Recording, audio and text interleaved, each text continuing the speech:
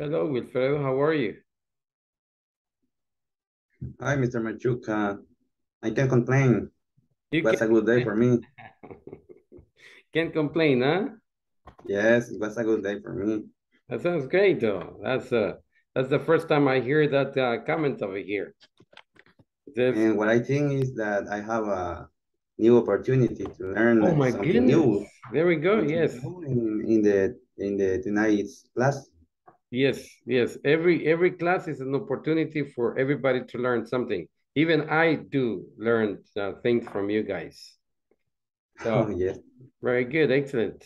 And I sent the presentation in Excel file.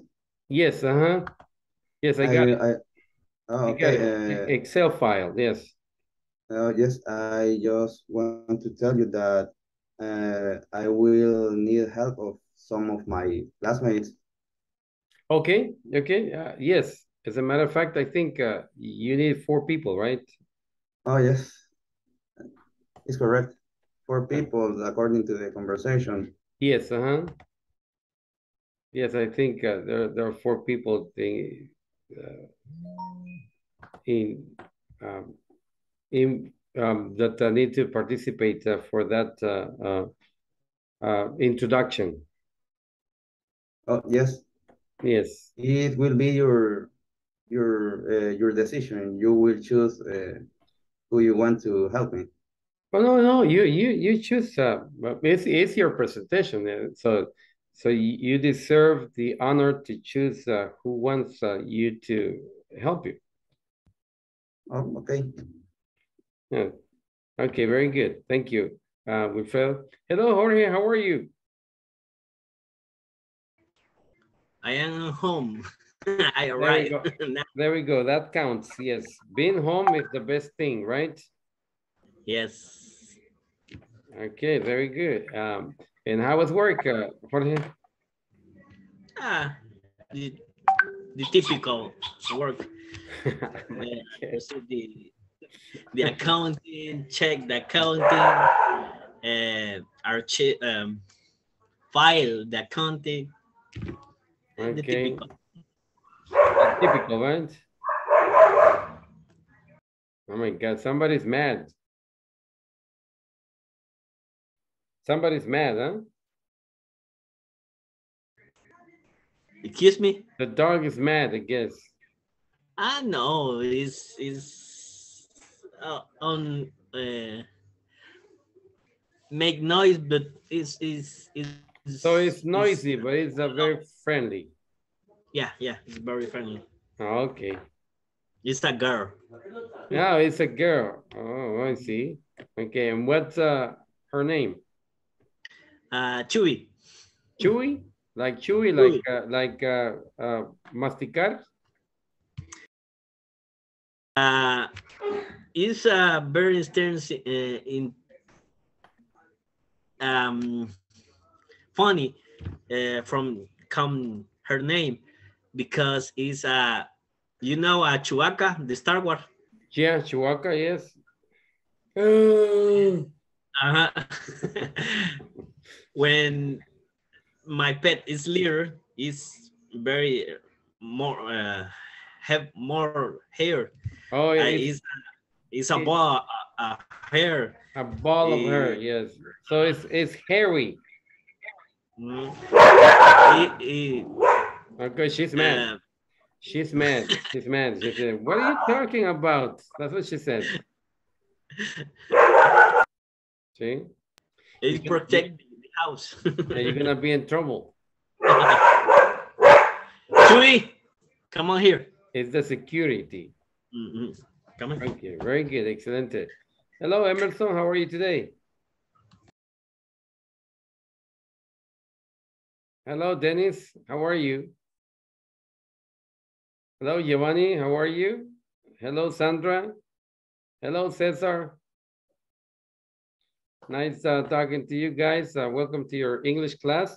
Tonight we have a lot of things to do, including the presentations. But I only have one person who sent me the file. I don't know if everybody else will not use any file, but we'll see how it goes. So what I'm gonna do is I'm gonna start with the class, waiting for the other people to show up, and after everybody is present, we're gonna start with the presentation. Okay.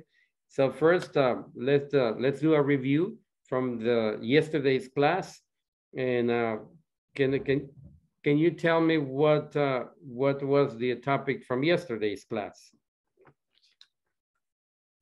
Anybody?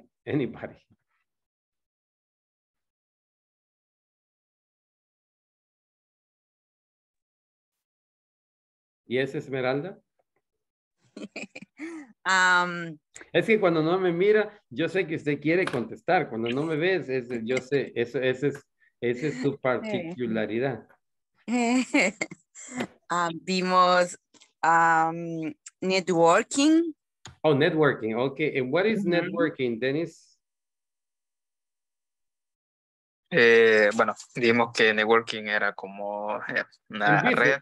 In business, yes. Ajá, entonces que compartían recursos, información. Sí, pero esa era la red, ese era como un ejemplo que les dio para entender lo que íbamos a hablar later on acerca de networking in business. Ok, pues me confundí. No, usted está bien, sí, pero ahora transformemos o translate o transmit that information into the business environment. So what is a networking in a business environment? For example, if you go to a party that your company is offering a party for employees from different companies, you can network into that party because you can talk to other people and find out, the working environment, if there are new opportunities for you. So that is what we call the networking in business, because we are interacting or engaging with other people from the same areas. Probably you're going to be talking to other programmers, from different companies, where probably they are better than you or they're worse than you. The environment is better or it's worse. Then that is a networking in business. So the interaction with other people or the engaging with other people of course, for mutual interest or benefits. Yeah, because you're going to be talking to other people from the same, area that you work in, just for some benefits, to find out probably how new technology, new equipment, new set of instruction for programs, something like that, that is networking. Okay. And what is the Chamber of Commerce, Wilfredo? La Cámara de Gas. Chamber of Commerce, I don't have a specific definition of that place, but I have listened, I have heard the words, okay, but I don't have a clear definition about this. Okay, yes, ¿qué es lo que dije ayer yo de Chamber of Commerce? ¿Qué era? No, I didn't remember, teacher. Okay, not a problem, Jorge is going to help us. Jorge, ¿qué dije que era la Chamber of Commerce? Es la Cámara de Comercio, es donde muchos propietarios o inversionistas hacen en conjunto una planeación o proyectos de trabajo para ya sea la sociedad o para una región. Sí, yeah. Eso en inglés, como lo dije ayer, the Chamber of Commerce, that was a group of entrepreneurs, that offers opportunities for all referrals in business development. Eso es the Chamber of Commerce. Es un grupo, ¿verdad? Que tiene que permanecer ahí, que ofrece, lo que dijo Carlos, opportunities, yes. O también les da referencia, o les hacen referencia en también el desarrollo de negocios, cómo emprender un nuevo negocio y quién le puede ayudar, dónde puede encontrar capital o qué compañías le pueden dar. Ese es el Chamber of Commerce. Yes, y si ustedes están en business, están en negocio, it will be a good idea to be a member of the Chamber of Commerce because you will get the information that you will not be able to get it without being in the Chamber of Commerce. For example, we have some employees that work for the government that those type of employment offers are not for the public. But if you know, like a diputado, you know, someone, you can go and talk to them and they can connect you with the Department of Labor and you can get those type of jobs. So it's a good way of being the benefits of networking. So conocer otra gente no es malo, o sea, eso se llama networking in business. So you need to network with other people so you can find out new opportunities. Sometimes are better opportunities and sometimes are not. But what do you have to lose? You have nothing to lose, though. So that is the only reason we're learning about networking in the Chamber of Commerce. So you know that it's there for you if you need it. Okay, very good, excellent. Today, any question about networking and Chamber of Commerce? That was what we were supposed to learn yesterday. It's just a review. It's a good thing that we have this type of reviews because we can refresh our memory, right? We have been working in, in a lot of traffic so it's very stressful and right now we got back on track. Okay, very good. And today we are going to be learning about the past simple. The structure of the past simple. What do we use the past simple for? The positive past simple, the negative past simple, and the question, yes and no question in the past. Those are the three areas that we're going to be working on. And before we start, also we're going to learn about the ED endings, the three pronunciation for the ED ending. That is very, very, very important. We have been reading the a paragraph that includes ED endings, and I don't know if you have noticed that I have tried to help you with the pronunciation, but from now on, that's gonna be a different story for you now. Now you're gonna be free and you're gonna feel, oh my goodness, I sound better now. We're talking about the past. Yeah, knowing that the three different ED endings. Okay, so that is where we are heading to. And then after the break, we are going to start with the presentation, just like we did yesterday, okay? And so let's go ahead and start with the information about the past. And the first question that I have for you is, what is the past simple?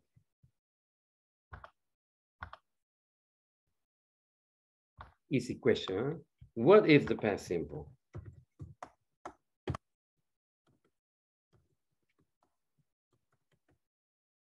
What is the past simple?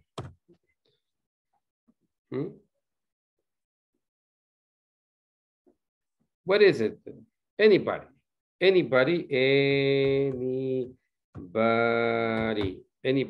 This is a indefinite pronoun. Indefinite means that anybody is anybody. So cualquiera, anybody. Or we can say somebody. Somebody too. Yeah, alguien. So what is the past simple or the simple past? Any idea? Okay. The idea what I have is that the past simple is a verbal tense that we use to talk about things or action that has finished. For example, something that's finished yesterday or today in the morning, for example, Okay. but the action has finished. Okay, so it's gone. It's gone, gone. Yeah, gone with the wind. Yes, with the wind. That's the movie, Gone with the Wind. Yeah, Gone with the Wind. Yeah, se fue con el tiempo. Yes. So yesterday is gone. It's never here. Okay, very good. That would be something that we can say that the past simple is. But let's see if we can have a simpler explanation about the past simple. What do we use the past simple for?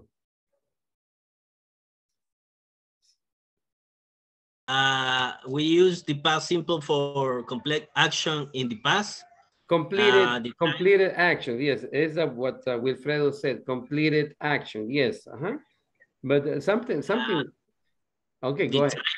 Of this action is not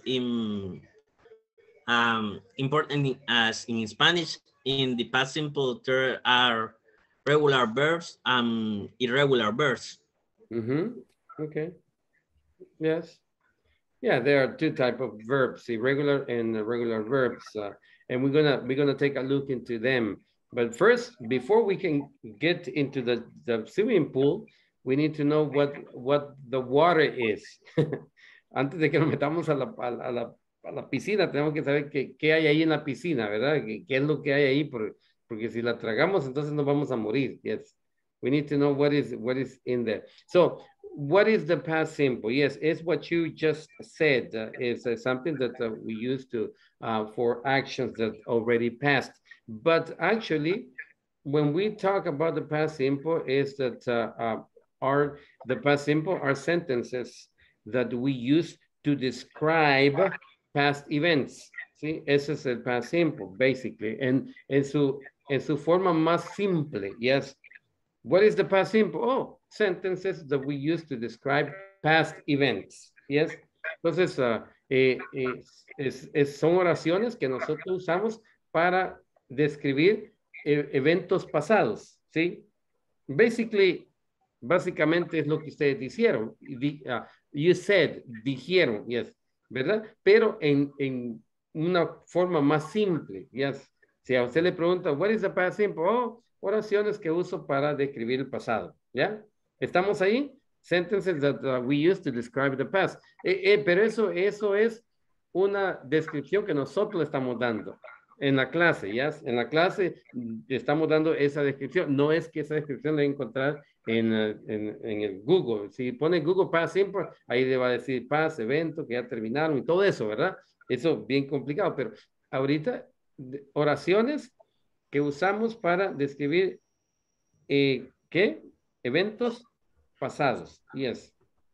Ok, está fácil eso. What is the past simple? Oh, sentences that we use to describe past events.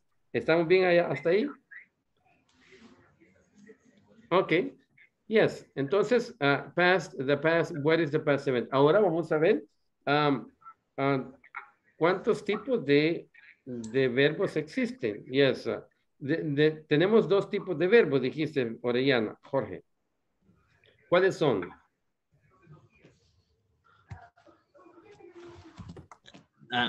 Okay. Regular verbs and irregular verbs. Okay, regular and irregular verbs. Yes. ¿Por qué necesitamos saber esto antes de empezar a hablar? Why do we need to know this before we start talking about the past sentences? Because we may get into a situation where, oh my goodness, how do I make this verb in the past tense? ¿Cómo lo convierto en pasado? ¿Sí? Ahí es donde tenemos que saber qué tipo de verbo estamos usando. Yes, there are regular and irregular verbs. So, en los regular verbs,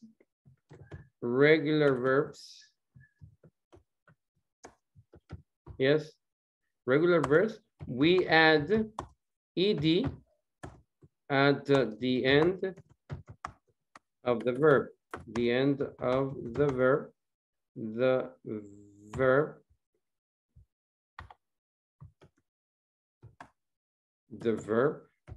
to form the past. Okay, so esto es lo que...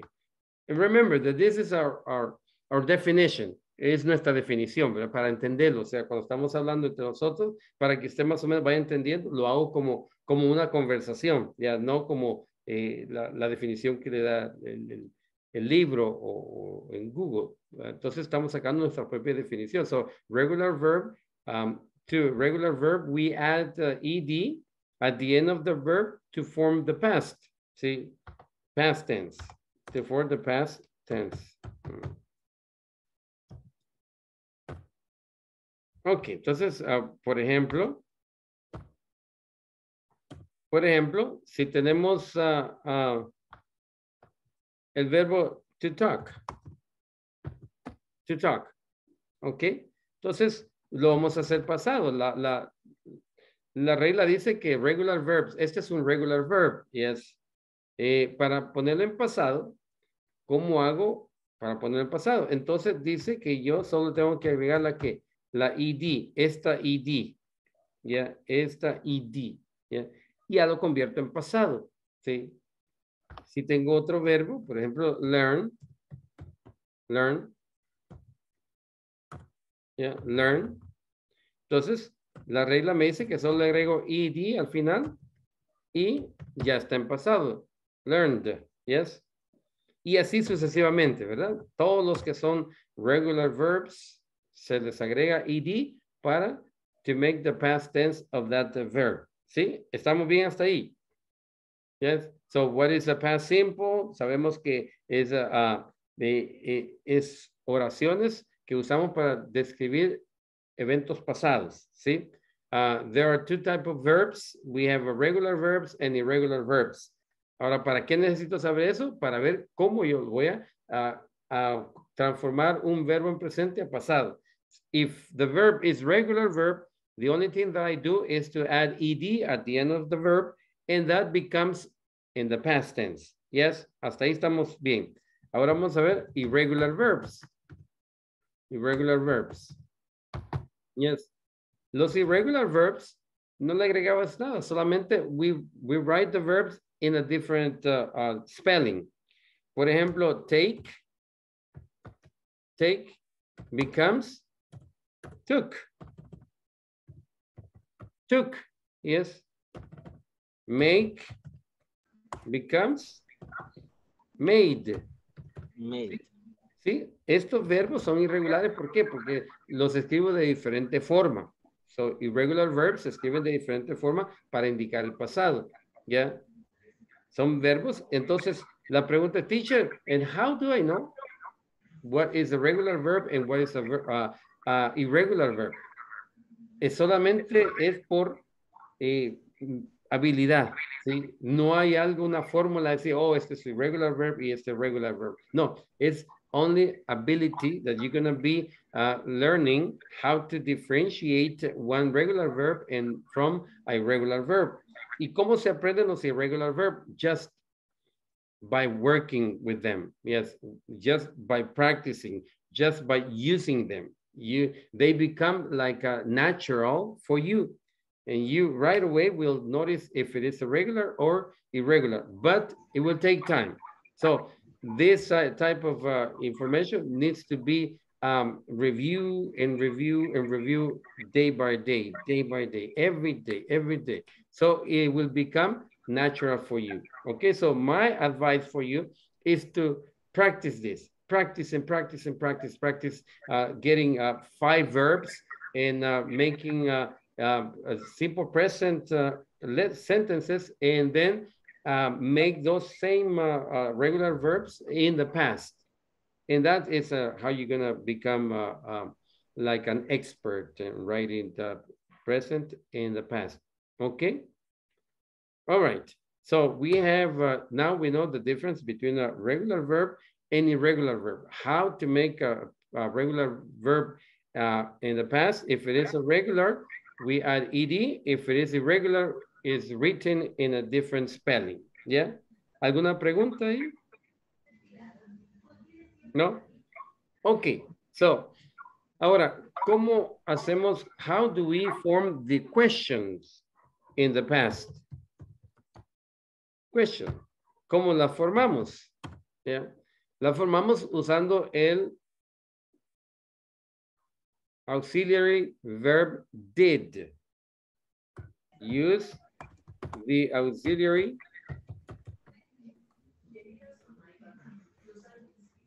did to form a question in the past. Yeah. Ok. Entonces, uso para hacer preguntas, lo pongo, uso el regular, el auxiliary verb did. Yes, para hacer preguntas in the past. So, what did you do yesterday? Yes. What did you do yesterday? Yeah. I just made a question. Yes. Usando el regular did, el auxiliary verb did. Ahora, ¿cuál es la estructura de esto? La estructura es WH, yes, plus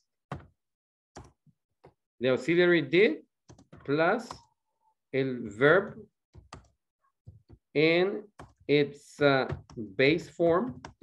Esto es bien importante, yes. Regular, the verb in its base form. ¿Ya? ¿Qué quiere decir eso? Que no le voy a poner el to, yes. Ni lo voy a escribir en pasado. ¿Por qué? Porque estoy usando un auxiliary verb. Y el auxiliary, eso es lo que hace, auxiliar el verbo. Plus the complement. Yeah. And that is our structure. What did you do? What did you do yesterday? So what is the WH word? Did is the auxiliary verb plus verb in its base form plus complement. ¿Estamos bien hasta ahí?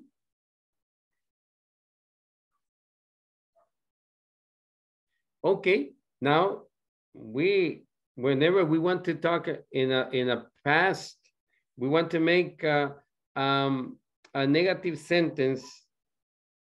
Yes, what do? We add to the did, we add the word not. Yes. So, and this is equal to didn't. Yeah, contraction didn't.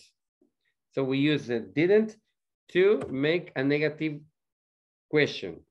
Yes. So if I want to say you didn't study hard for the exam. Yeah. So that is a negative statement in the past. You didn't study hard for the exam, did you? Those are for negative sentences. So what I do is the only thing that I add to the structure that we learned before is the word not. Yeah. And the base form of the verb. Any questions?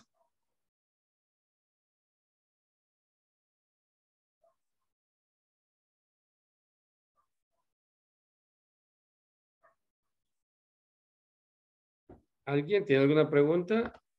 ¿Alguna pregunta? ¿No?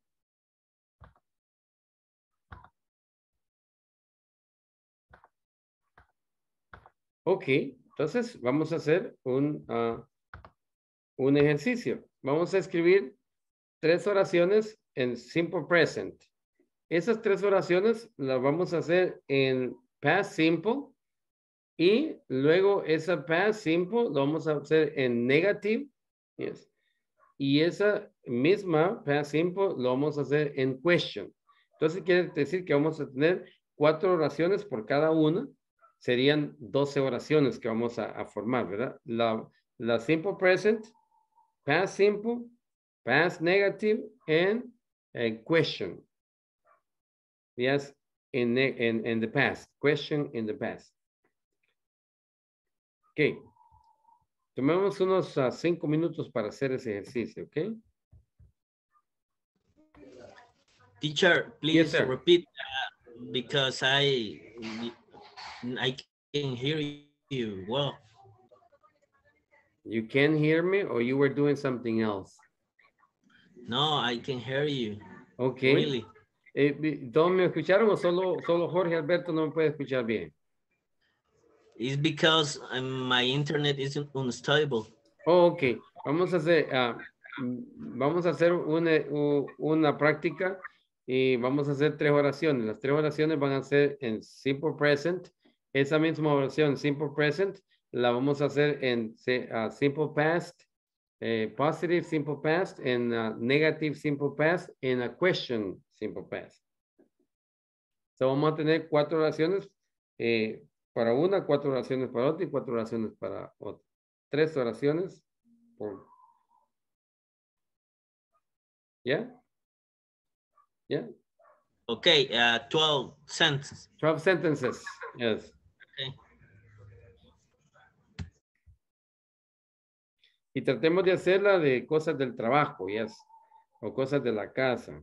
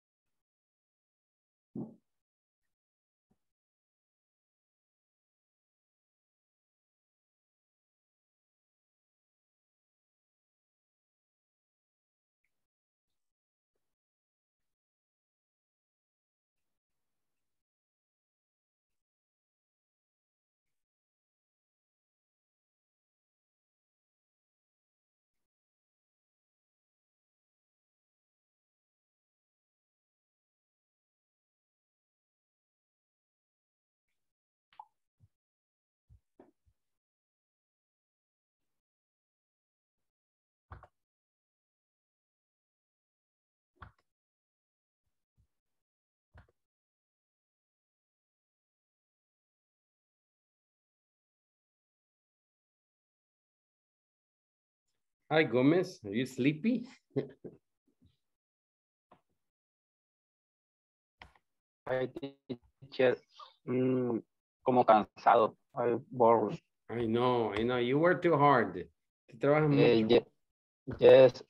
Me ha tocado difícil esta semana. Difficult work. Very difficult, huh? Very difficult. Okay, I'm sorry to hear that. Well, I think it's because it is almost Christmas time, and everything is getting.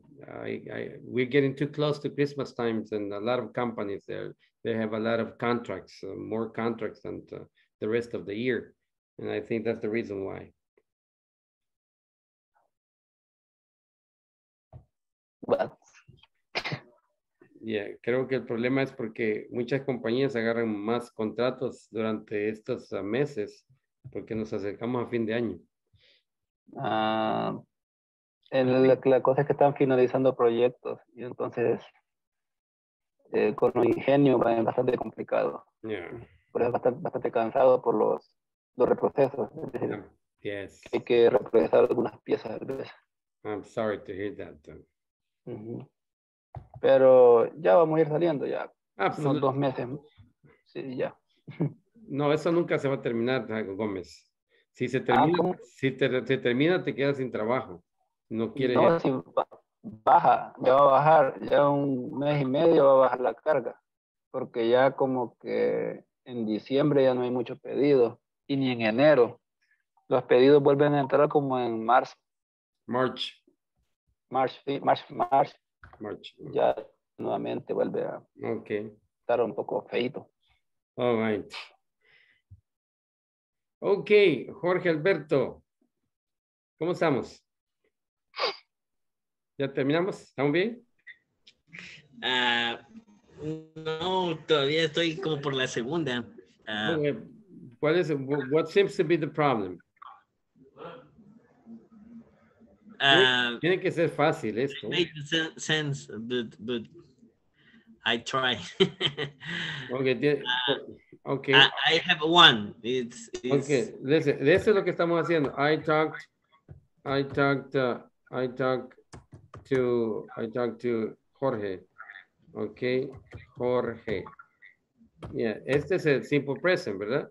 Entonces, yeah. I talked to Jorge.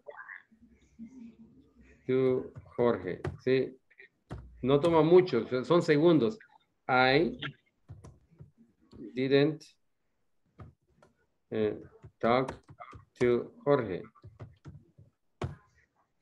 Yeah. Why I did talk to Jorge. Yeah. That's it. ¿Cuánto me tomó? Segundos. Yeah, I have one. It's only, for example, pero sí. I already closed the account. Ok. Sí, trata de hacerlo lo más simple que se pueda, sí. No tan complicado, lo más simple, the simplest way that you can do. What we're trying to do over here is we're trying to see if we can recognize the simple present, the simple past structure, and the question structure. That's in the negative structure. That's what we're trying to do. Okay, and let's see. Esmeralda, ¿cómo estamos? Apenas una he hecho, teacher. No, de la simple present sí hice las 4, pero con lo otro estoy batallando. ¿Y por qué? ¿Cuál es el problema? Dígame. No sé, estoy tratando de ver la estructura y haciéndola llegar. Sí, pero si se fija aquí cómo estamos, cómo le escribí el ejemplo. Ahorita estoy viendo el ejemplo. Sí, no tiene tanto sentido, solo es de una simple present, simple past, sí, simple negative, yes, y question in the past. Sí, me conflictó un poco porque no sé cuáles son los verbos irregulares que usted mencionaba, que teníamos que aprender con el uso y el usar y la práctica. Okay. Entonces, como, no sé. Pero lo Okay. estoy intentando. Okay.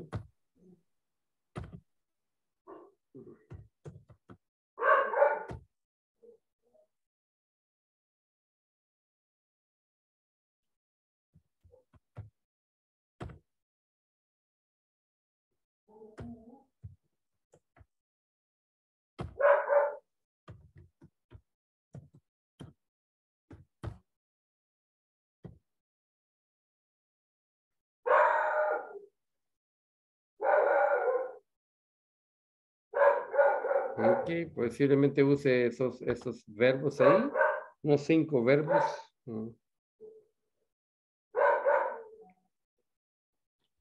Edwin, ¿cómo estamos? Más o menos. Más o menos. So, how many Sí. have you done? How many have you done? Sorry. How many have you done? Many. Muchos. Sí, yes. How many have you done? ¿Cuántas has One. terminado? One. One only? Una oración. Okay. One only. Ok. Sandra Benítez.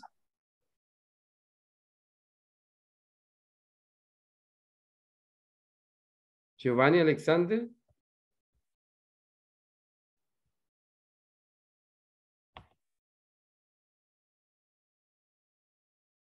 César Manfredi.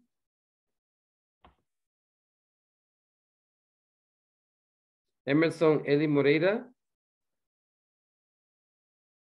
Jonathan Zavala.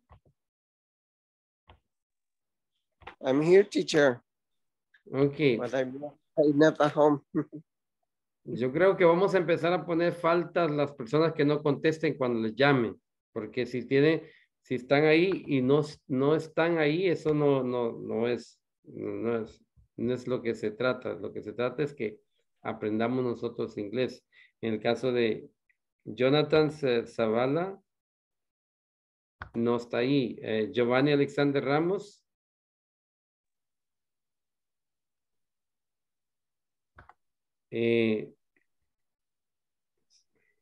Emer.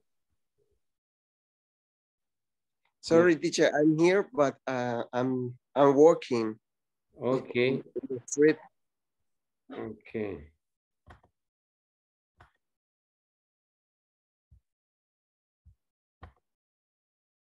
Melissa.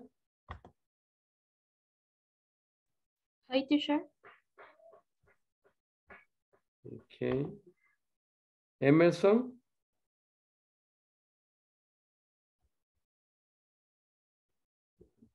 Emerson.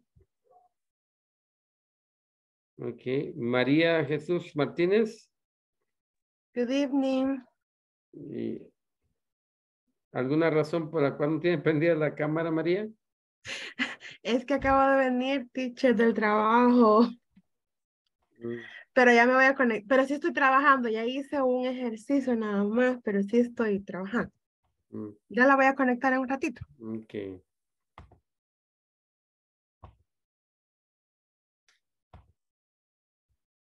Sí, Giovanni.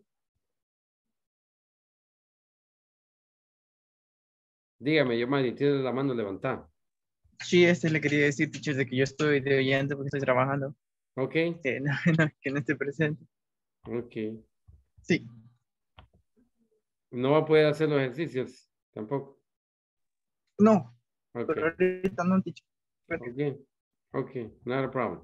Ok, entonces, ya que terminamos las oraciones, vamos a trabajar, porque ahorita we're not going to read the sentences yet, porque no tenemos todavía la habilidad de leerlos en el pasado, ya.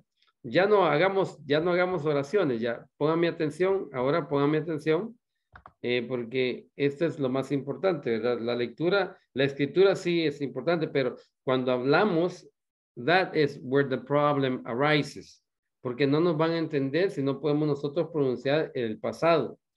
Ahora, Cuando nosotros hablamos, when we talk in the past, there are 3 sounds, yeah? Sounds of ed, o ed sounds, le vamos a poner ed sounds, yeah? Ed sounds. Vamos a aprender los 3 ed sounds que existen. Hay un ed sounds que es la T, yes, que va a sonar como t, yeah, como cuando pronunciamos la T. El otro ed sounds va a sonar como la D, yeah. Y el otro ed sound que va a sonar como ed,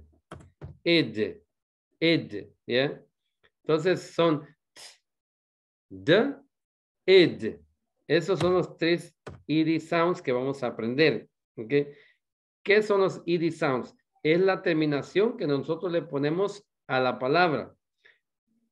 El error de nosotros cuando empezamos a aprender inglés es que creamos otra sílaba al final de la palabra. Cuando no sabemos cómo pronunciar los ed, le agregamos una sílaba más. Por ejemplo, a esta palabra, ¿sí? Si yo no sé cómo pronunciarla, yo la voy a leer learned, ¿ya? Learned. Entonces, ¿qué hice? Le agregué una ed al final, learned, ¿sí? Y esa no es la pronunciación correcta. Por ejemplo, otros dicen aquí, talked, yes, y no es la pronunciación correcta, ¿sí?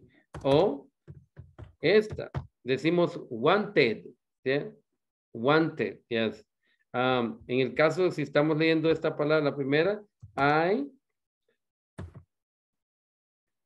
yes, English. Entonces, aquí, por ejemplo, si yo digo I, la escribo y no sé la pronunciación, yo voy a decir aquí, lo voy a leer, I learned English, ¿verdad? Lo leyera de esa manera. I talked French. I talked French before. Yes. I talked French before. I talked French before. Diría, ¿verdad? Si yo no sé las ed, las pronunciaciones del ed, de la finalización del ed. Entonces diría, I talked French before. ¿Ya? Es incorrecto. Y en este caso, I to buy me a car. Yes. Entonces, en este caso, si yo no sé la pronunciación, diría, I wanted to buy me a car. Yes. Es incorrecto. Yes. Entonces, por eso es que vamos a aprender las ed sounds, las endings of the ed sounds. Y para esto, what do we need to know? We need to know about the alphabet. What do I need to know about the alphabet?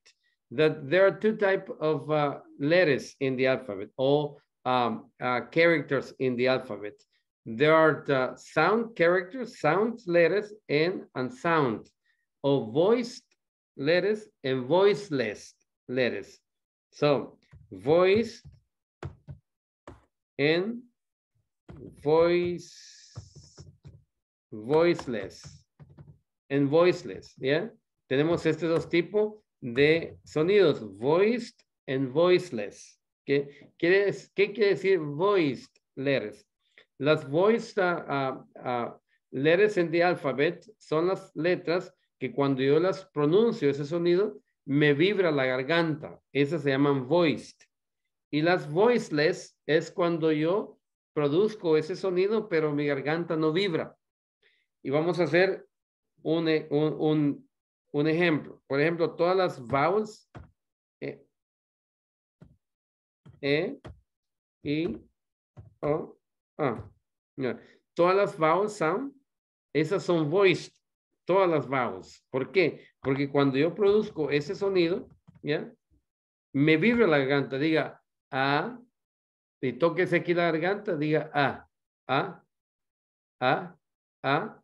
Siente aquí que le vibra. A. A. Diga I, A y A. ¿Sí? Todas le vibran aquí. ¿Ya? Ahora vamos a hacer las voiceless. Por ejemplo, diga esta. Como que se está desinflando. y tóquese aquí. ¿Qué siente? No siente nada, ¿verdad?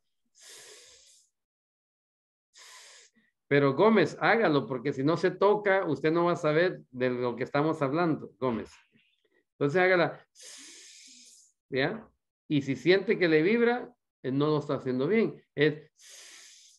Pero tóquese aquí, Gómez. A, E, I, A. Va a sentir que le vibra. Ahora vamos a ver otra aquí. Let's talk about the, ajá. Yo no veo dónde se toca, por eso es que no he perdido. Acá la garganta, sí, acá. Es que no, ahí sí le veo, porque no lo miraba. Acá, vea. Si yo digo A, E, I, A, me va a vibrar la garganta, ¿sí? Esas se llaman voiced, ¿sí? Y la voiceless es cuando yo digo, ¿sí? No me vibra nada. ¿Ya? Entonces, esas son voiceless. Ahora vamos a probar con la B. Esa, el sonido de ella es ba. Haga ba, ba, ba, ba, ¿sí? Va y va a sentir que le vibra. Esa es voiced. Ba, ba. Entonces tenemos A, B. Vamos a ver la C. La C, esta, se dice como k, k, k, k, k, k, ¿sí? Dice k, k, k, k. No le va a vibrar para nada aquí. K, k, k, k, nada. K, k, k, k, ¿ya? Esa es voiceless. Ahora vamos a ver la A, B, C, D. Esta, D. Vamos a ver. Da, da, da. Diga da, da. Y va a sentir que le vibra ahí. Da, da, da. Entonces, esa es voiced. Vamos a ver con la E. Dijimos que era voice también, ¿verdad? Porque A, B, C, D, E. E es voice. Ahora vamos, ¿cuál sigue después de la I? La F, ¿verdad? Ahora, la F es como que usted esté soplando. Así. ¿Es voiced o voiceless? ¿Ah? Voiceless. Voiceless, correcto. Voiceless. Sí. F es voiceless, yes, correcto. ¿Cuál sigue? La G, ¿verdad? La G, el sonido de la G es ga, ga, ga, ga. Va a sentir aquí, ga, ga. Esa es voiced, voiced, ¿ya? Entonces, va ahí. Ahora vamos a ver cuál sigue. H, H. La H es como una J, como una así. Como cuando usted echa el juego así en la mano. Es el sonido de la H. Y no va a sentir aquí nada. ¿Sí? ¿Ve? No va a sentir nada. Entonces, esa es voiceless. Vamos a ver con la otra. Después de la H, ¿qué sigue? La I, ¿verdad? La I dijimos que era voiced. ¿Sí? La I. Después de la I, ¿qué sigue? La J. Ya, ya, ya, ya. Es el sonido de la ya. Tóquese aquí y va a sentir que le vibra. Ya, ya, ya, ya, ya. Esa es la J. Vamos a ver la K. La K tiene el mismo sonido que la C. Entonces, ¿es voice o voiceless? Voiceless. Voiceless. Very good. Excelente. Después de la C, ¿qué sigue? K, teacher. ¿Ah? Is K. Yes. No C. Not C. K, yes. ¿Y después qué sigue?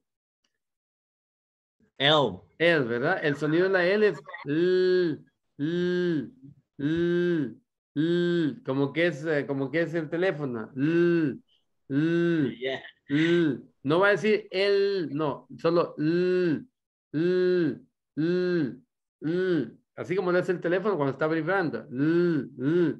Entonces esa sería voiced. Vamos a ver cuál sigue. M. M. La M dice En vez de l, dice ¿Le vibra o no le vibra? Si no le vibra, es que algo está haciendo mal. Pero tiene que vibrarle porque ese es voiced. ¿Cuál sigue después de esa? En. En. Es lo mismo que la M, nada más que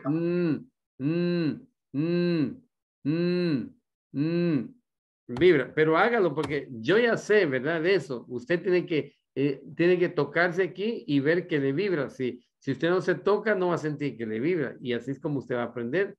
Usted va a decir, teacher, pero a mí no me vibra aquí la garganta. Entonces lo está pronunciando mal. ¿Sí? Si está diciendo, teacher, la no me vibra aquí. Entonces, cuando usted lo hable, lo va a hablar mal, no va a ser el sonido que se necesita hacer. Por ejemplo, si dice algo que termine en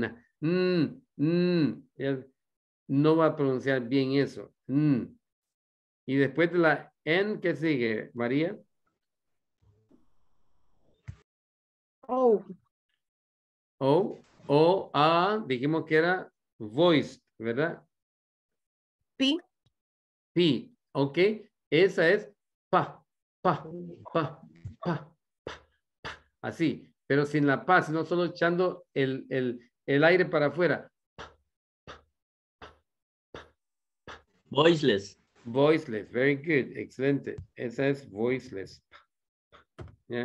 ¿Qué sigue? Q. Q. Esa es como un patito. Cuá.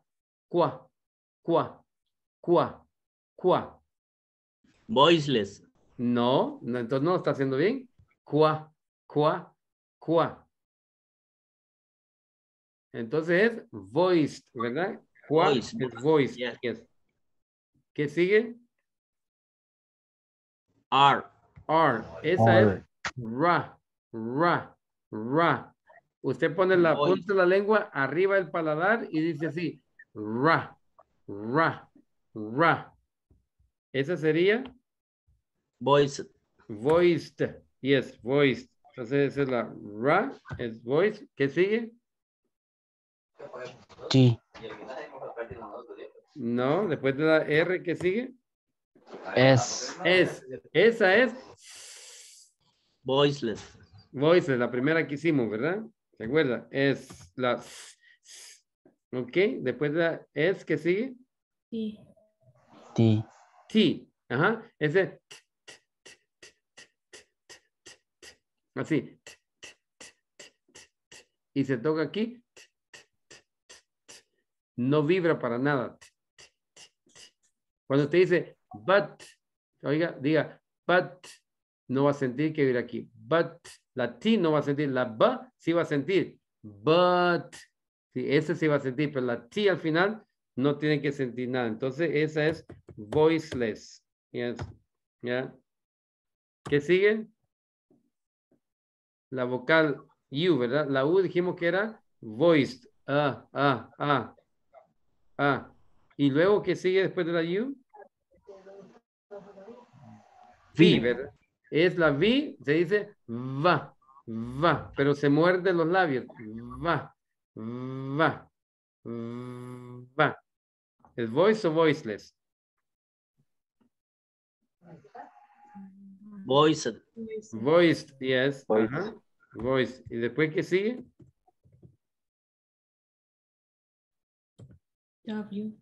W, yes. El sonido de la W es wa, como water, wa. ¿Es voiced o voiceless? Wa. Voiced. Voice, yes, ajá. W, ¿y después qué sigue? X. Yeah, la X. Hágale.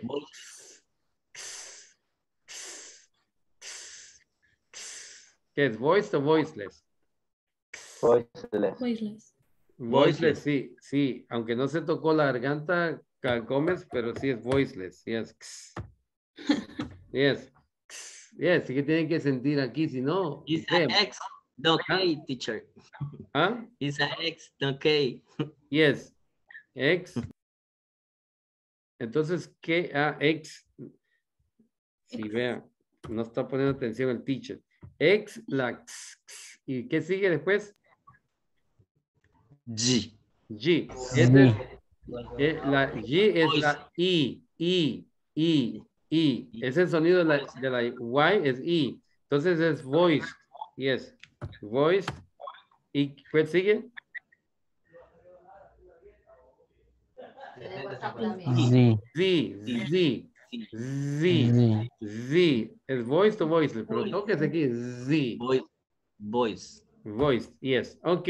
Entonces ahí tenemos todas las letras del alfabeto con sus sonidos. Ahora ya sabemos nosotros cómo suena eso. Cuando la pronunciemos, la vamos a pronunciar correctamente. Ahora vamos a comenzar. Vamos a ver aquí. Cuando le agrego yo la id, vea, este es lo bonito. Este es lo bonito y conocerán la verdad y la verdad os hará libres. Yes. Ok. Entonces, dice que cuando una palabra termina en una voiceless consonant, ¿ya? Y la K dijimos que era voiceless, ¿verdad? Cuando suena en voiceless consonant y le agregamos la ed, esta ed, el sonido de la ed que le voy a dar es como una T. Yes. Es como una T. Entonces, ¿cómo voy a leer esa palabra yo?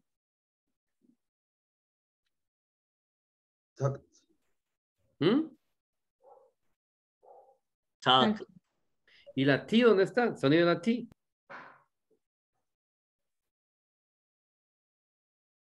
Se tiene que escuchar así, oigan. Tact, tact, tact. ¿Sí? Entonces se va a escuchar así. Tact, así. Tact, tact, tact. Dígalo. Tact. Tact. Yeah, tact. Tact. Así. Tact. Diga. Tact. No, talc no, porque la L es muda. Acuérdense que en tact la L es muda. Entonces es tact. No, la L es muda. Esta es muda. Entonces se dice tact. There we go. Ahí, tact.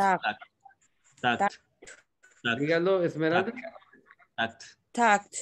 Muy bien, beautiful. Dennis. Tact. Muy bien, beautiful. Dennis. Todavía No, tienes aquí la estoy. dentadura. No, pero aquí estoy. Todavía le repito en el traductor para... sería thoughts. Tact. Y sería... Yes. Tact. Yes. Gómez. Tact. Tact. Tact. Tact. Tact. La T, ¿verdad? Eso es lo que quiero oír. Tact. Tact. Tact. Y la T, hágale así, vea. Haga ese ejercicio. Entonces, ese se tiene que escuchar cuando dice tact. Tact. Tact. Ahí está. Ahí. Como dice el polivoz. Ahí, madre. Yes. Very good. María de Jesús Martínez. Martínez López, teacher. Martínez López. Ok. Yes. Es que solo hay Martínez. Ajá. Es talked. Muy bien. Jorge. Tact. Muy bien. Beautiful. Edwin. Talks. No. Ahí me está poniendo una S. Talk. Vea, Edwin, vea. Es tact, yes. Talk. ¿Y la T al final? Talk. Vea, diga así. ¿Cómo? Así. Este sonido, esta, se hace poniendo la punta de la lengua arriba de los dientes de arriba, atrás de los dientes de arriba, y hace así.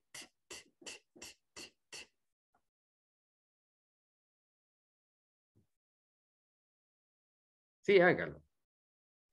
Ok, ok. Pero bájale volumen al musicón, a las noticias que tiene ahí. No puede. No. Ok, ok. Para poder oírlo, porque si no, no lo voy a poder ayudar yo. Si no lo escucho, no lo puedo ayudar. Posiblemente lo esté Ok. diciendo bien, pero no lo escucho yo. Y Ok, así, ok. ok, Ok, permítame un minuto. ok. No va a ir a regañar a la mamá que le baje el volumen. No regaño a nadie. En todo lo que el compañero va, podría repetir la regla de cuando terminan en voiceless. Voiceless, yes. Ajá. Podría repetir la regla que decía que cuando las palabras terminan en voiceless. Ajá. Cuando when the word ends in a voiceless consonant, yes, the ed sound is like a T, like es el ed, o sea, en ed quiere decir que este ed, va a tener el sonido de una T, yes. Aunque se escriba ed, así como lo ve aquí, no voy a decir talked, sino que le voy a dar el sonido de una T. Entonces va a sonar talked. Talked. Yes. Ok, Edwin. Ok, teacher. Talk. Son la K. Quiero oír la T. Chi. Chi. Vea. Talked. Talked. Talked. Talk. Talks. Talk. Chi. Diga talk. Talk. Talks. Talk. Yeah, talked. Así, talked. Eso, ahí, talked. Yeah, talked. Talks. Por ejemplo, si usted quiere decir, I talked to you yesterday. Oye la T al final. I talked to you yesterday. I talked to you yesterday. Yes, I talked to you yesterday. Ese talked, tiene que irse la T, el sonido de la T. Porque van a ser 3 sonidos que vamos a hacer. Y tiene que diferenciar usted entre uno y otro. Talked, learned y wanted. Yes. Ahorita estamos con la voiceless consonant. Después vamos a ir con las voice consonant. Y es importante que usted aprenda a hacer ese sonido. Talked, talked, talked, talked. Ok. Ok. Sería talks. Talks. Diga así, vea, diga así. Diga ta. Ta. Diga el sonido este. Y ahora ta.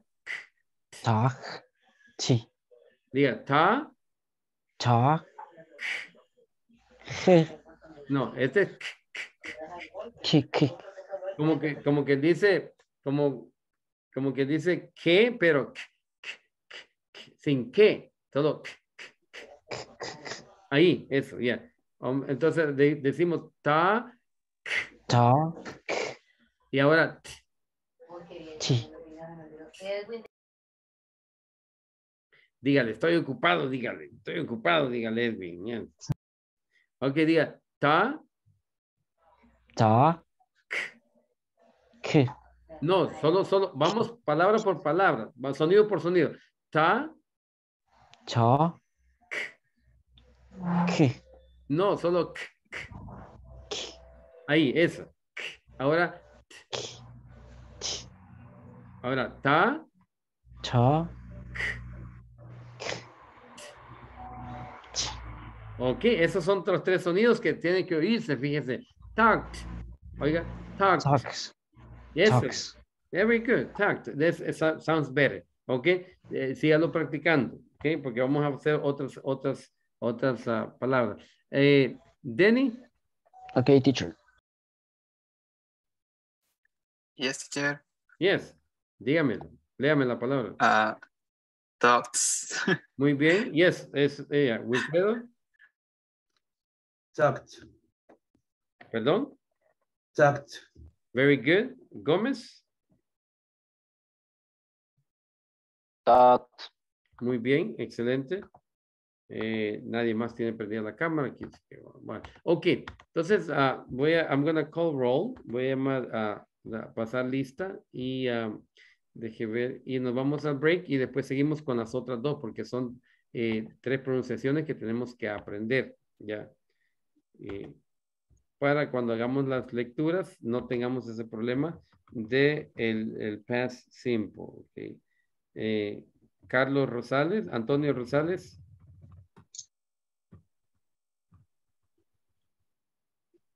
Okay. César Manfredi. I'm here, teacher. Voy llegando. Okay. Denis Vladimir Vázquez. Present.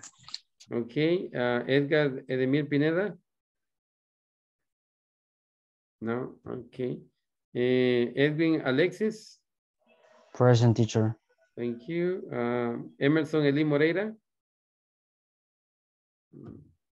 Eric Armando Flores Linares. Present, teacher. Thank you. Esmeralda Noemí López. Presente, teacher. Thank you. Giovanni Alexander Ramos. Present, teacher. Thank you. Imer Alberto Sánchez. Present, teacher. Okay. Jacob de Jesús. Está. Present, teacher. Thank you. Jonathan Salvador. Okay. Jorge Alberto.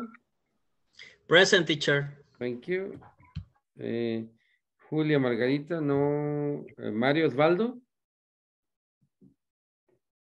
No. María de Jesús. Present. Thank you. Melissa Esther. Present. Thank you.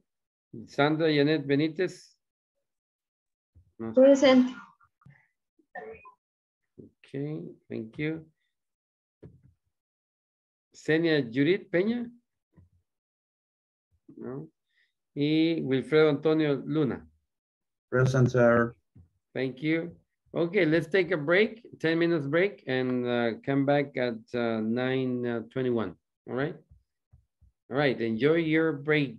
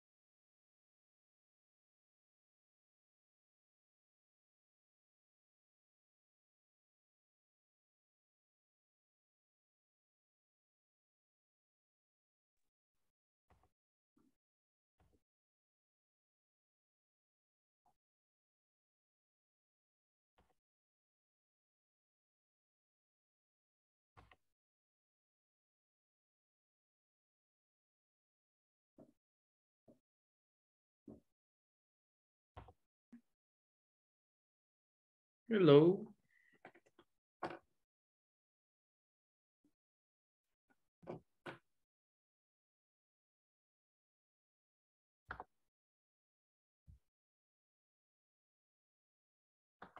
Hi, Maria. Hi, teacher. How are you today? How's the baby girl? La perrita. Ah, it's a boy. Oh, it's a boy. He's a Max. Oh no, Jorge told me that her dog is a baby. Yeah. Ah, really? Yeah. My baby is Máximo Emiliano. Máximo, es de la película. Yes. Maximus. Yes. Very good.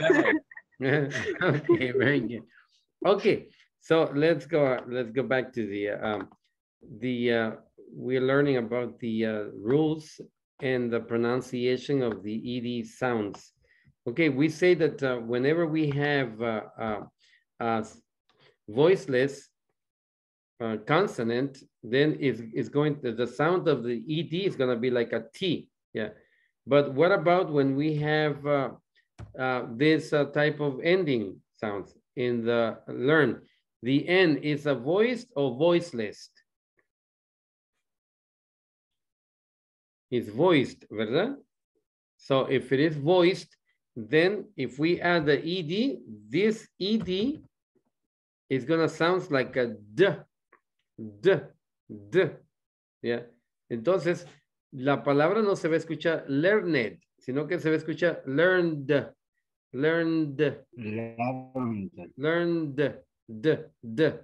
¿Y cómo se hace el sonido de la D? Se hace poniendo lo mismo como la T, nada más que es D. En vez de ser T, es D. Entonces dice, se escucharía learned. Entonces, este sonido de la ED se como D, learned. ¿Sí? Ya tenemos dos sonidos. Tenemos talked, learned. Yes. Cuando tenemos una terminación en voiced. Ya tenemos la voiced y la voiceless. Ahora vamos a ver cuando el verbo termine en T o D. Cuando el verbo termina en T o D, el sonido de la ED sounds va a ser como ed. Entonces, si yo tengo un verbo, por ejemplo, si tengo un verbo update, ¿sí? Update, ¿sí? La E es muda, ¿verdad? Entonces, el sonido es la T. La regla dice cuando la palabra termina en T o D, el ED, esta ED va a sonar como ed. Entonces, la palabra se va a leer one updated. ¿Sí? O si tenemos también el verbo visit. Yeah, visit. ¿En qué terminación tiene esa? Tiene la terminación de T. ¿Ya? Entonces, cuando yo le pongo esta, se va a escuchar visited. ¿Ya? ¿Estamos bien hasta ahí?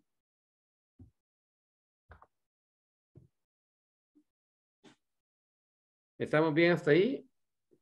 Teacher, ¿podría repetir cómo se pronuncia visitar en pasado? Visited. Acuérdense que esta ed va a agarrar este sonido. Ed. Visited.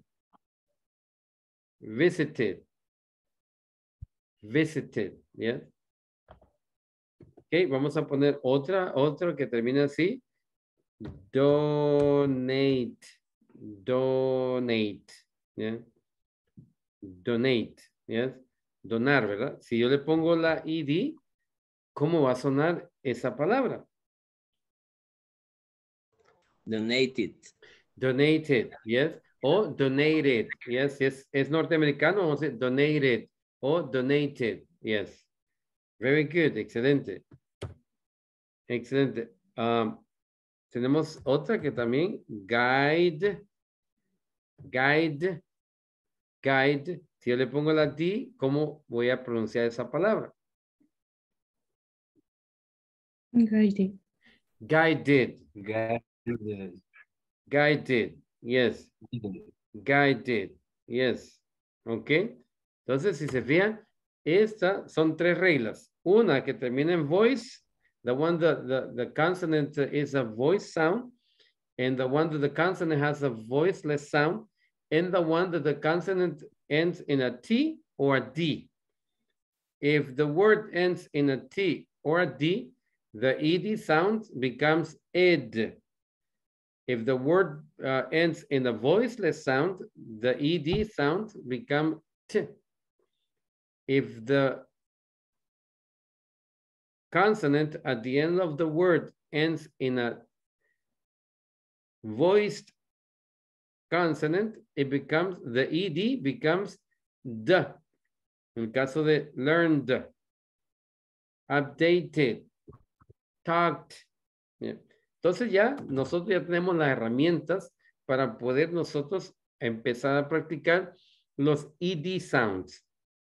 ¿Cómo los vamos a practicar? ¿Se acuerdan las oraciones que hicimos al principio? Ahí las vamos a practicar. Cuando usted las esté leyendo, yo las voy a poder escuchar si la está pronunciando bien o si no la pronuncia bien. Entonces, vea todas las que tienen esta ED, los verbos que puso ahí, vea si la terminación de el verbo en presente termina en consonant, voiceless o a voice consonant, o si termina en una T o termina en una D.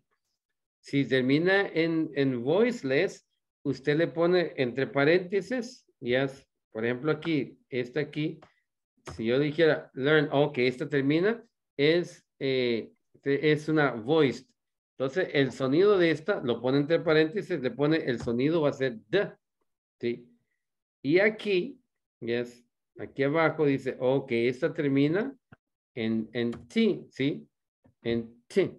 Entonces, la regla dice que cuando yo le pongo la ED al final, esa ED va a sonar como ed, yes, visited. Entonces, póngale usted a la par de cada verbo en pasado, póngale cuál es el sonido que le va a dar usted, ¿ya? Entonces, y lo lee, yes. Porque acuérdense que tenemos una oración en pasado simple. Las otras no se van a escuchar así porque tienen el auxiliar.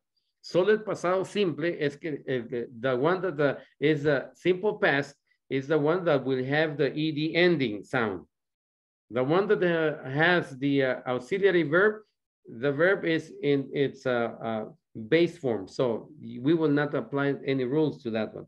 But the one on the past simple, yes, we will apply the ed sounds. Ok. So tomemos un minuto para analizar cuáles son las oraciones. Son cuatro que me va a leer cada uno. Yes. Porque son 4 simple past. A estos a la par, pónganles a paréntesis. Y en los paréntesis ponga si es el D, es el D o T o id sound.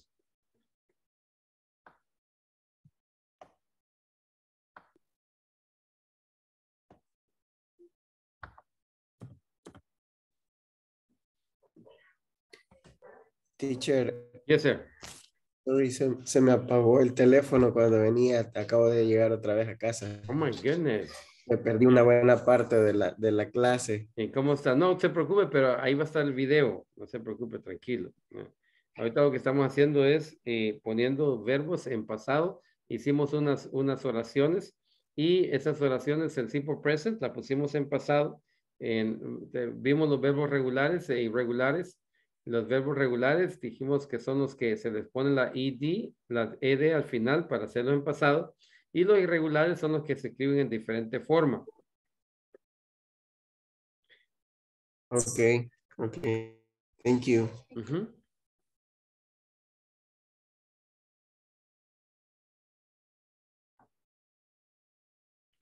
Ok, entonces vamos a empezar con Jorge. Dígame, Jorge.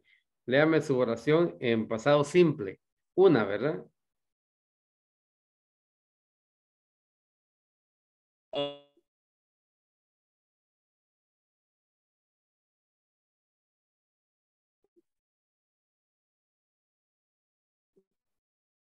No le escucho.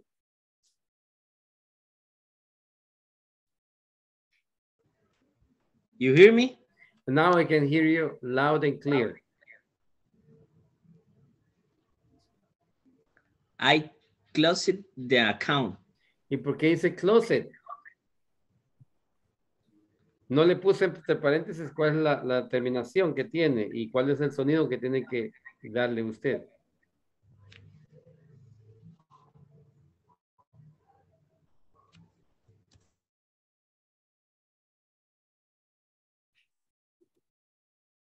¿No le escucho?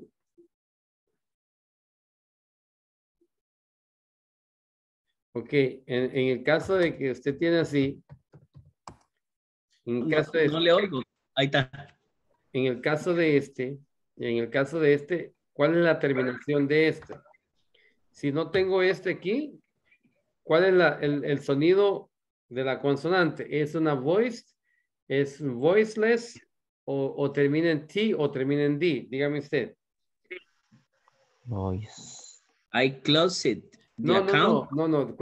Solo contésteme. ¿Termina en una voiceless o una voiced? Eso es lo que tiene que preguntarse usted cuando esté viendo cuál sonido le va a dar. ¿Ah? It's a voice. Voiced. Yes. Ok, veamos dónde está tenemos las dos columnas aquí, ¿verdad? Tenemos esta columna que es voiceless y esta columna que es voiced. ¿A dónde ve la consonante que termina esta palabra? It's a vocal, No, porque la vocal es muda, la vocal no existe. Yo no digo close. Ah, okay. Yeah, I understand now. Okay. I think it's because it's a vocal. Vowel. No, the vowel. No, the vowel is mute.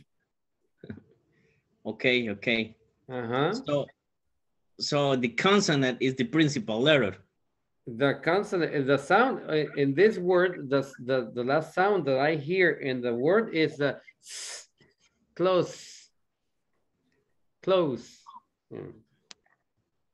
Yeah, but is correct? Close it. No. I close it. No. Si esta tiene, entonces, ¿qué voy a poner en paréntesis aquí? ¿Cuál es el sonido que le voy a poner ahí? D. Jorge.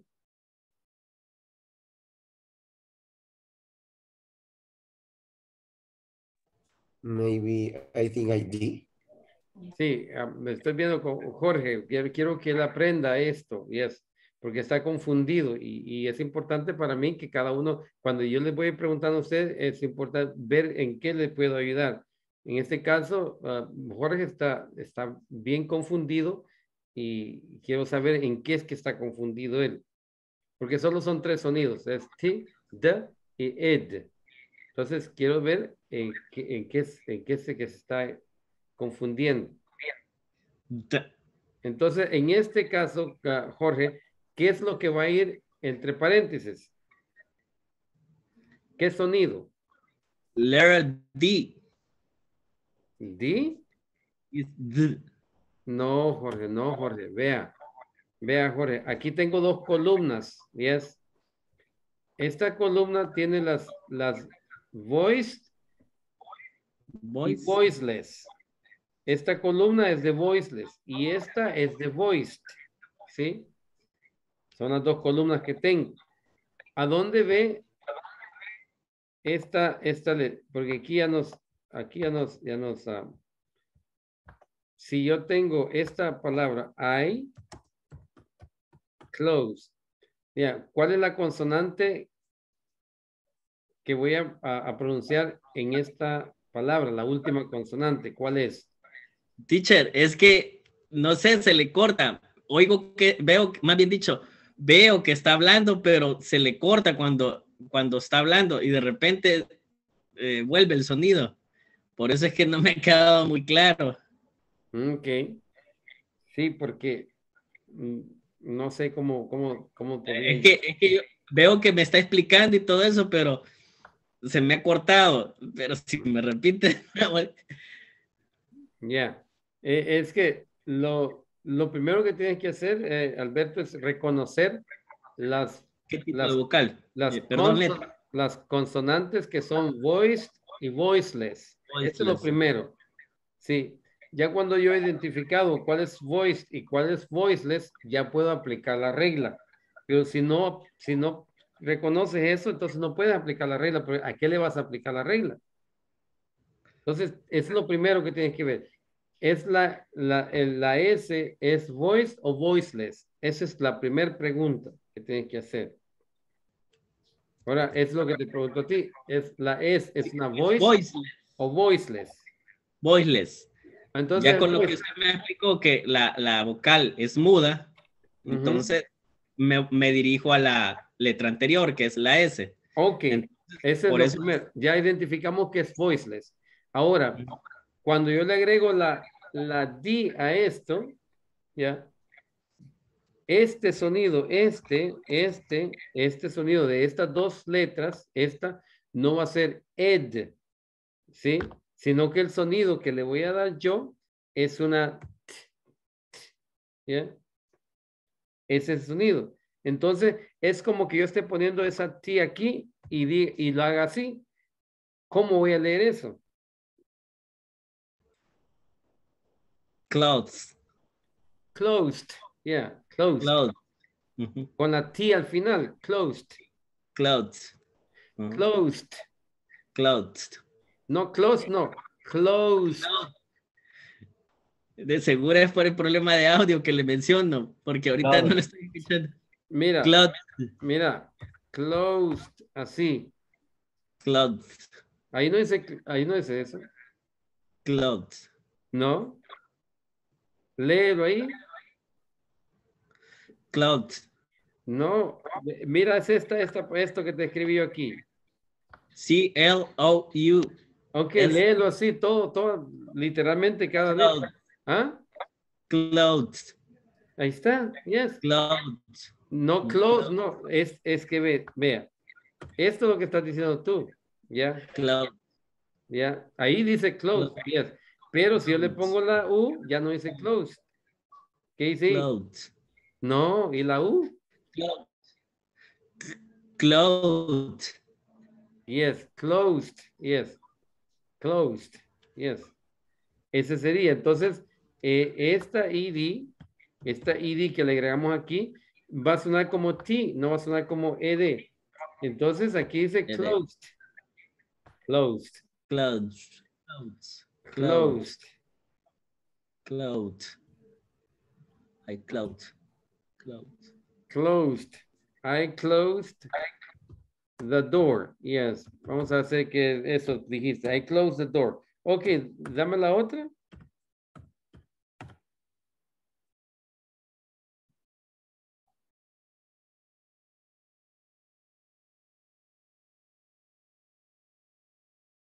Pero prende el micrófono, Jorge.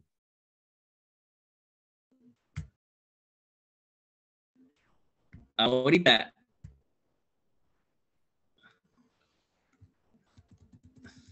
¿No las has hecho?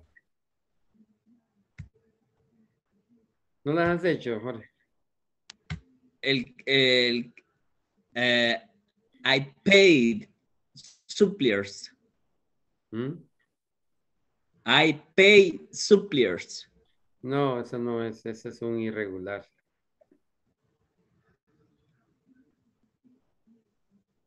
Yes, it's a regular. No las has hecho, ¿verdad? ¿Alguien que haya hecho las 4 oraciones, por favor? Es que como dijo, relacionado al trabajo, entonces pagar, por eso. Ok. ¿Alguien que haya hecho las 4 oraciones? ¿Nadie? Teacher. Sí, señorita.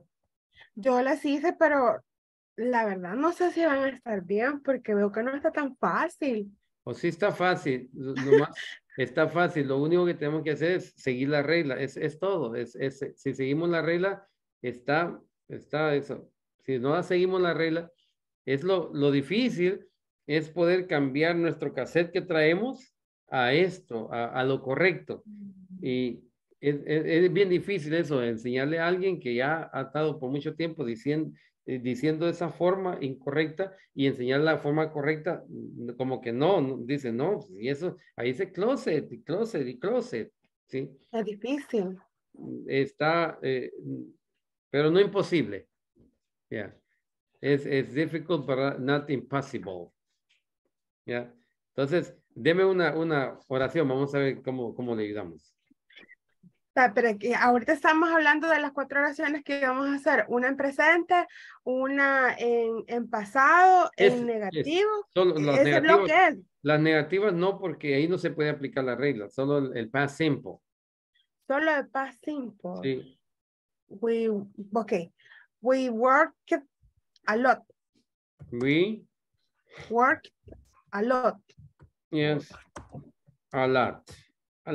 Okay, we worked a lot. Okay, entonces, ahora la pregunta es, esta ed, María Jesús, ¿qué sonido le voy a dar a esta ed?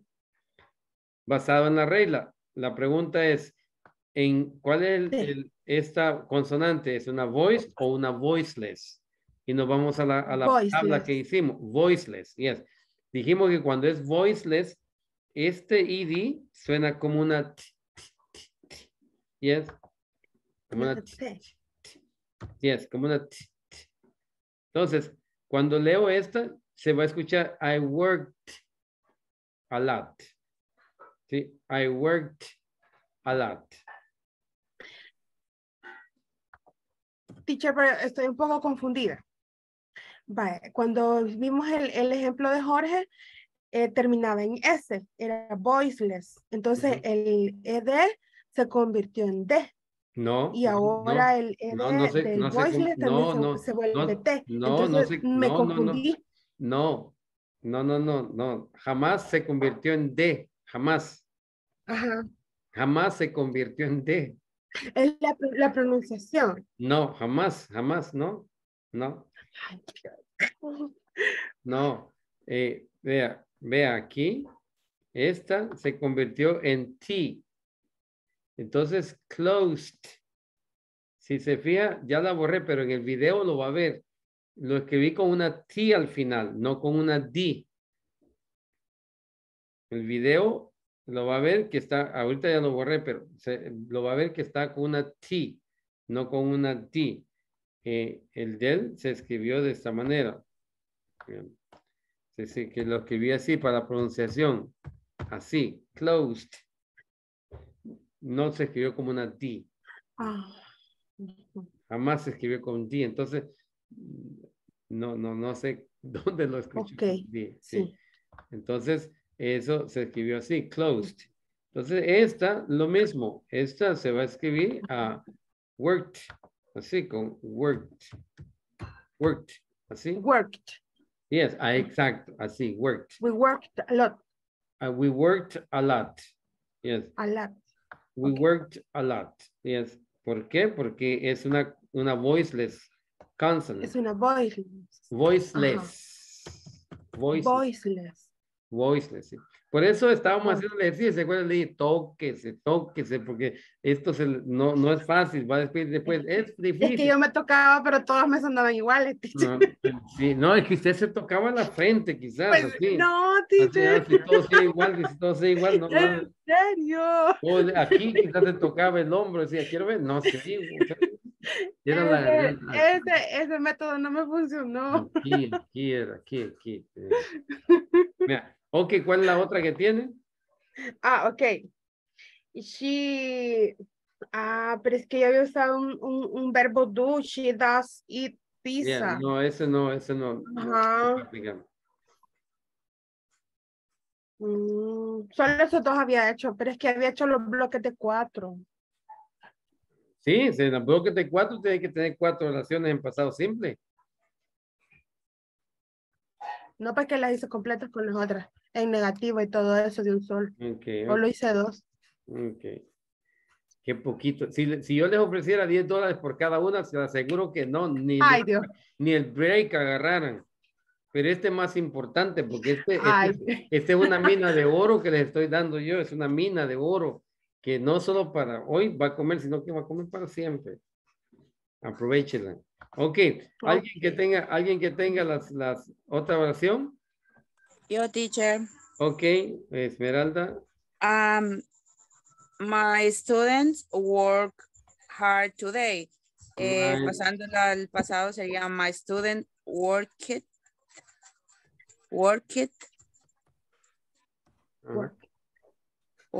hard today. Ok. Ok, y entonces la pronunciación de esta estamos viendo, ¿verdad? Esta, la pronunciación de esta. ¿Cuál es la pronunciación de esta? ¿Ah? Work it. ¿Por qué work it? Terminaría en... ¿Por qué work it? Terminaría en t. Ok, entonces. Work it. No, ¿por qué work it? Worked. Yes, Worked. Yes. Worked. Yes. Worked. Esta ed se convierte en T. Así. Worked. Yes, worked. Ajá. My student worked hard today. Very good, excelente. Ya estamos bien. ¿La otra? I rest on the weekend. No, porque ese es irregular. Ese es irregular. I rested. ¿No? Rested. Oh, rest. Ok, perdón. Ajá, de descansar. Sí, perdón. Rest. ¿Ah? I rested. ¿Sí? On the weekend. I rested.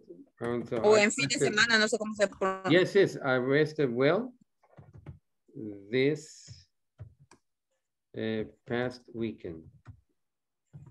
Yes. I rested well this past week. Entonces, esta, ¿cuál regla le aplicamos? La de ID. Rested. La regla, no, esa es la pronunciación ID. ¿Cuál es la regla? La de... La terminación. Porque de tantos apuntes que tengo. Sí. Ajá. Letter. No, pero no es esa regla. Termina en... ¿Il? Ese es el sonido, sí, pero ¿qué regla estamos aplicando?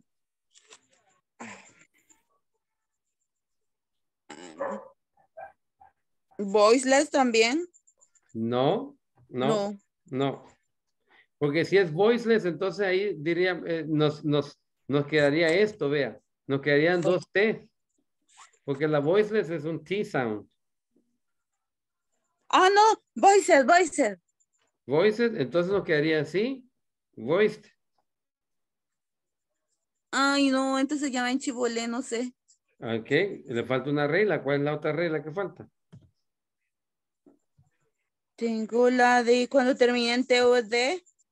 Ok, cuando termina en T o D, yes. Ajá, y esta termina en T. Entonces, ¿cuál es el sonido que le doy a la ED? Id. Yes, entonces se lee así, rested. Rested.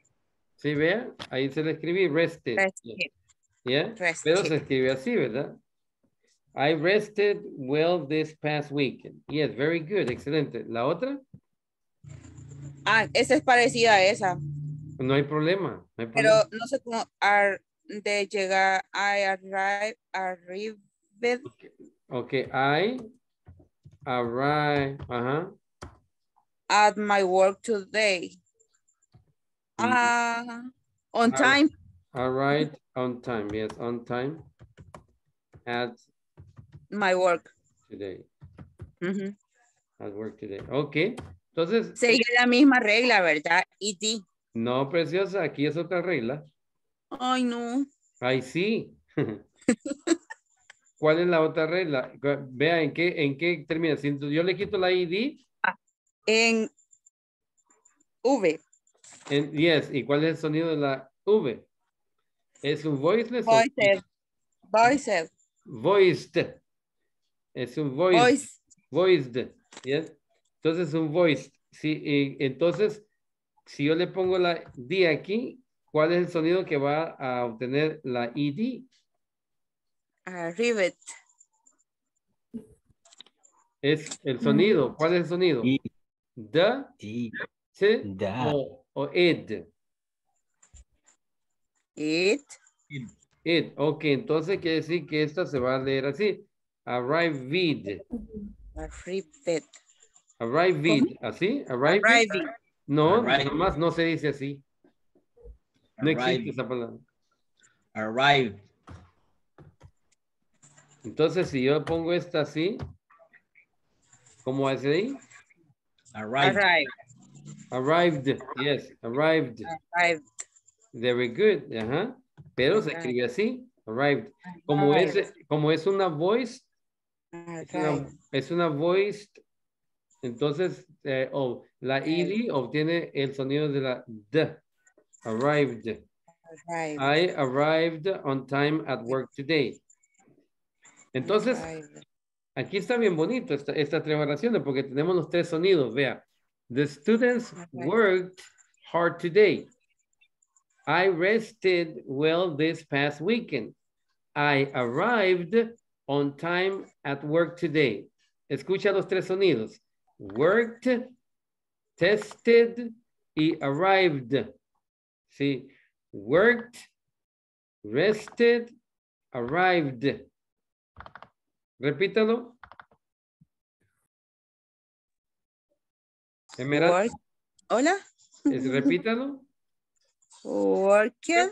No, mi amor, no, working, no. Porque worked. No. Worked. Worked. Yes, worked. Very good. Ahora este. Worked. Sí, no, tranquila. Rested. Rested, very good. Ajá. Rested. Yes, y este. Arrived.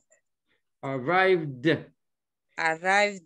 Si aquí le cuesta, Esmeralda, le voy a dar una training wheel, unas llantas de entrenamiento, como le ponemos a las bicicletas. Si esa le cuesta poner la D sound, póngale la A ahí y diga arrived. Arrived. Very good. Eso es mejor. Ese sí. Eso es mejor que no pronunciar la D. Arrived. Arrived. Y después le quita esos training wheels, ¿verdad? Ya cuando arrived. Yes. Arrived. Very good. Arrived. Very good. Excelente. Ahora léame las tres oraciones. Y preciosa, tenga cuidado en las pronunciaciones, las finalizaciones. Solamente, vamos a ver, despacito. Trataré. Okay. Very good. My student worked hard today. Very good. I rested well this past weekend. Very good. I arrived on time at my work. Yes. At work today. Very good. Excellent. Teacher, cuesta, pero está interesante. Oh my God. You did a wonderful job. Excelente. Buen trabajo. Muy bien. Es como dijo María de Jesús Martínez López. ¿Sí? ¿No? Está difícil, pero no es imposible. ¿Okay? Yo sé. I know you guys can do it. Este es un poco confuso at the beginning, but after a while, it will become like a natural way of speaking for you, okay? So don't worry, everything will be okay. Okay, before we continue, Wilfredo sent me a file with introduction. Remember that we have that introduction for today. We will not have enough time for all of us to give our introduction, but let's start with Wilfredo. And tomorrow we will continue with these ED endings, okay? Okay, go ahead, Wilfredo. Let me share the file and tell me if you can see it. Okay, just a second. Okay, one moment. Okay, can you see it, Wilfredo? Yes, I can, teacher. Okay, everybody else, can you see it? Yes, I can. Okay, So Wilfredo is gonna pick 3 of you so you can help him to do this introduction. Go ahead, Wilfredo. Okay, I'm going to need Miss Lopez in the first. Could you, teacher, type in the cell in yellow the name of Miss Lopez? Miss Lopez, please. Okay, Miss Lopez. Yeah. Mrs. Lopez, right? Mrs. Lopez. Remember when you I say, don't know if she's married, teacher. yeah, but when you say Mrs. When you say the sorry. last name, Yeah, you're right. Miss Esmeralda. yes, there we go, Esmeralda. Yeah, Esmeralda. Sí. Okay. So Mr. Orellana in the cell in blue. Yeah, Mr. Oriano. Or Miss Luna? No, this is okay. The cell in blue, Okay. Mr. Orellana. So the second group. Yes. Okay, Mr. Oriano. Okay. And the last one will be Mr. Cervellón. Cervellón, okay. Mr. Cervellón. No sé si se escribe, pero. Yes, it's correct. Okay. Thank God. Okay. Bueno, están allí entonces, Esmeralda, César. César, Yes. está ahí. Yes. I'm here. I'm here. Very good. I'm here. Wilfredo, Miss Wilfredo, ¿cómo se pronuncia corporate auditor? Corporate auditor. Auditor. No. Auditor. Auditor. Auditor. Auditor. Auditor. Thank you. Sin la au. Auditor. Auditor. Auditor. Yes. Auditor. Okay. Let's start. Esmeralda. Yeah. Hello, good evening. Excuse me, are you Mr. Luna? Yes, I am the educational instructor. Hi, Mrs. Esmeralda. I'm the new corporate auditor. Nice to meet you. Hello, nice to meet you, Mrs. Esmeralda. Let me introduce the assistant we have for this month for the seminar. This is Mr. Orellana. He is the production manager at Balsamar plant. And this is Mr. Cervellón. Welcome, Miss Esmeralda. Nice to meet you. It's a pleasure, Mr. Orellana. Nice to meet you. Mr. Cervellón, by the way, what do you do? Nice to meet you. I'm the packaging supervisor at the Balsamar plant. Good. Continue. Mr. Luna, what is this training about? Oh, this is about leadership. That's all, teacher. Yes, that's it. ¿Verdad que ya no hay? Sí había una línea abajo, pero no se ve porque la ventana está un poco pequeña. No, ya no hay aquí para abajo. ¿Cómo no? Es que la ventana está un poco pequeña, la ventana en sí, de Excel. Oh, ok. No la ventana de mi computadora. No. Ok. No se puede bajar así, tendría que ser, ¿cómo se llama? O sea, tal vez o sea que estás viendo todo lo que yo estoy tratando de hacer, ¿verdad? Oh, yes. Oh, my goodness. Okay. Okay, very good. Excellent. Good job. My goodness. Sounds very professional. My goodness. You guys sound very good. Very good. Congratulations, the 4 of you. You did a wonderful job. Excellent. Good flow. Yes, it sounds like a real conversation of professional people. Sounds great. I'm impressed. You guys impress me every day. Every day you do something that impresses me. So My goodness. Thanks, teacher. Very good. Good job. Let me call roll and then we call the night. Solo por eso vamos a terminar ya, ¿ok? Carlos Antonio Rosales Flores. César Manfredi. Ahí está. Denis Vladimir Vázquez. Edgar Edemir Pineda. Edwin Alexis Rodríguez Cortés. Present, teacher. Thank you. Emerson Eli Moreira López. Eric Armando Flores Linares. Esmeralda Noemí. Present, teacher. Thank you. Giovanni Alexander Ramos Jiménez. No? Present, teacher. Okay. Imer Alberto Sánchez. No. Jacobo de Jesús Gómez.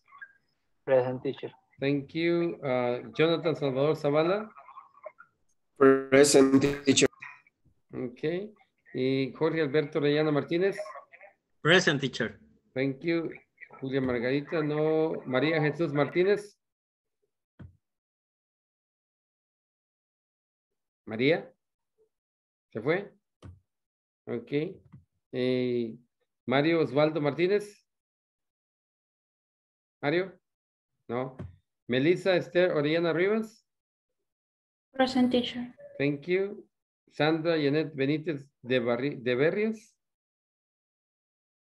No. Okay. Senia Judith Peña Díaz de Rivera. No. Y Wilfredo Antonio Luna Sosa. Present. Okay, thank you. Ayer se quedó Imer Alberto, le toca a Jacobo de Jesús Gómez. Quedarse, okay. The rest of you, have a good night. Have a good night, and I see you tomorrow. Thank you, teacher. Thank you, Wilfredo. Thank you for your participation and your hard work. Good night.